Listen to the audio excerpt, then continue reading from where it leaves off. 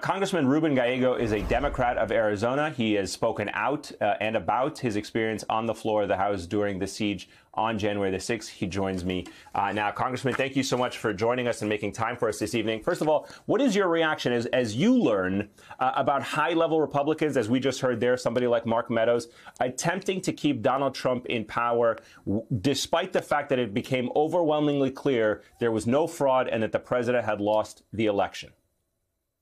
Well, number one, I mean, tells you what kind of little man that Mark Meadows is, that he's willing to destroy this democracy for such an amoral person as Donald Trump and his followers. The fact that you're willing to throw away this, great culture that we have, this democracy, this history of democracy for someone like Donald Trump, it shows you what a low human being you are.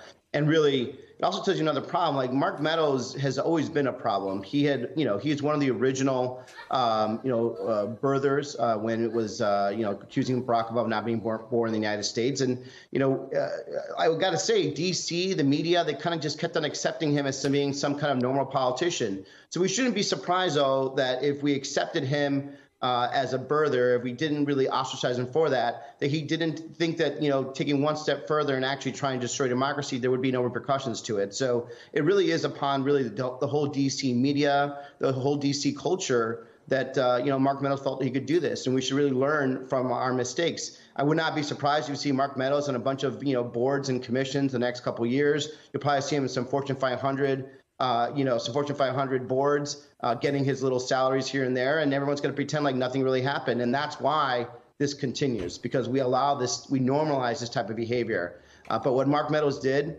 was wrong. It was treacherous. It was a betrayal to this country. And literally, I do believe he should be in jail right now. He should be in jail for a long ass time. You served with Mark Meadows in Congress for a few years before he became the White House Chief of Staff. You've seen his evolution, if you will. How does the behavior we have seen through his text messages and this reporting track for you with the man that you knew when he served in Congress? There's no evolution. I think the press had an evolution, believing that somehow when he became a chief of staff, he rose to the occasion.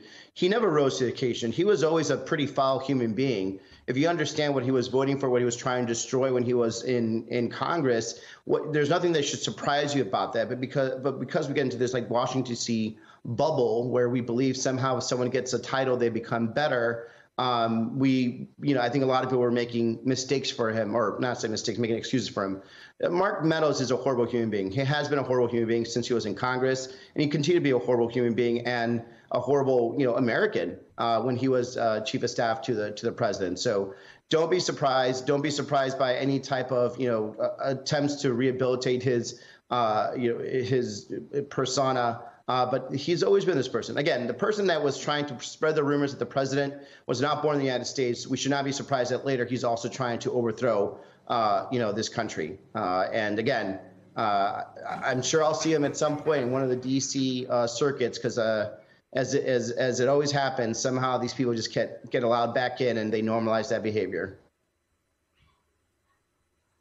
Let me get your thoughts really quickly, Congressman, about what we heard there from Mark Esper, another person who served under President Trump, and as you see now, trying to sell his book, promote his book, but also revealing some very dangerous revelations about what the president considered, deliberated, discussed to do, not just against the protests, but against our adversaries, and more troublingly, against our allies, like a country such as Mexico. What do you make of this revelation, its timing of it, and just how profoundly troubling it is? Well, number one, it tells you how stupid Donald Trump is. How did he think a rocket was going to land in Mexico, and Mexico and the rest of the world would not be able to attribute it to the United States? There's only a couple countries in North America that actually have rocket capabilities, and it's us in Canada. And I doubt Cuba would actually get involved in something like this. So it tells you how profoundly stupid the Trump people are that they even consider this. Number two, it also tells you how they're willing to just break all norms altogether, whether it is firing a missile into another country that is aligned with us, or trying to shoot innocent protesters using American U.S. forces. They are so profoundly corrupt, and they're not really moored to any type of idea of what this country should be. that it makes them extremely dangerous. And it really tells you how dangerous it is that if they get back in power, right? A lot of things they weren't able to accomplish the first go is because they weren't smart enough and they just didn't have an experience. And they actually had a lot of people that were layered that were stopping them from doing a lot of their abuses. If they get back into power, they actually know exactly what they're going to do next. And what we know of fundamentally the United States is going to absolutely change. These people are not going to change. Trump is going to be even more corrupt, more amoral, and more dangerous should he get back in power. Yeah, I'm so glad you brought that point up because I just noted it a short while ago saying, you know, the most dangerous threat to America was the man who led it for 4 years.